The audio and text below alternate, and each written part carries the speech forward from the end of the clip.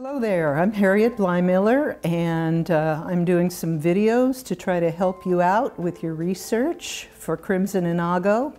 I hope you find what I have to say helpful, and if you do, pass it on to your friends and let them know about it too.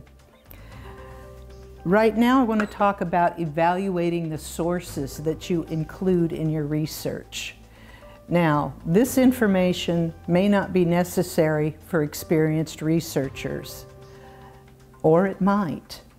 So what I urge you to do is take what you need from it and leave the rest alone. When you're beginning to research, you have to evaluate your sources carefully. That goes without saying. But you evaluate them according to 4 variables. And those variables are the nature of the occasion.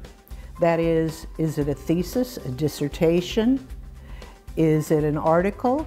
Is it a chapter in a book? Is it a monograph? That would sort of be the occasion.